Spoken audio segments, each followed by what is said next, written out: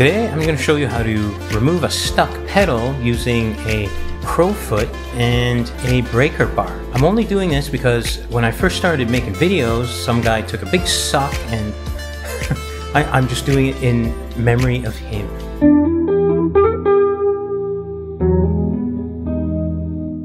Anyways, what you do is you just attach a 15mm crowfoot, and that's basically what most pedals will take.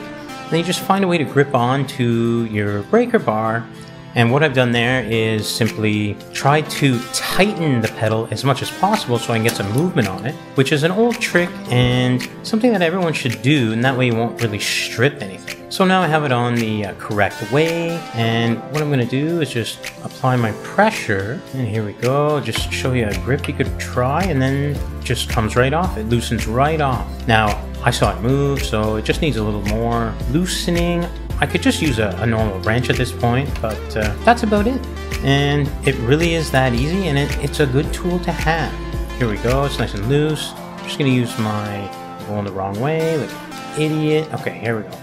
So I'm just gonna loosen it off, and there you go. We used our 15mm crowfoot, and we attached it to our breaker bar. We tightened the pedal, and just dropped that wrench. Then we tried to loosen it off the correct way. I hope you liked this video, and I hope the guy that took a suck on one of my first videos likes this video as well.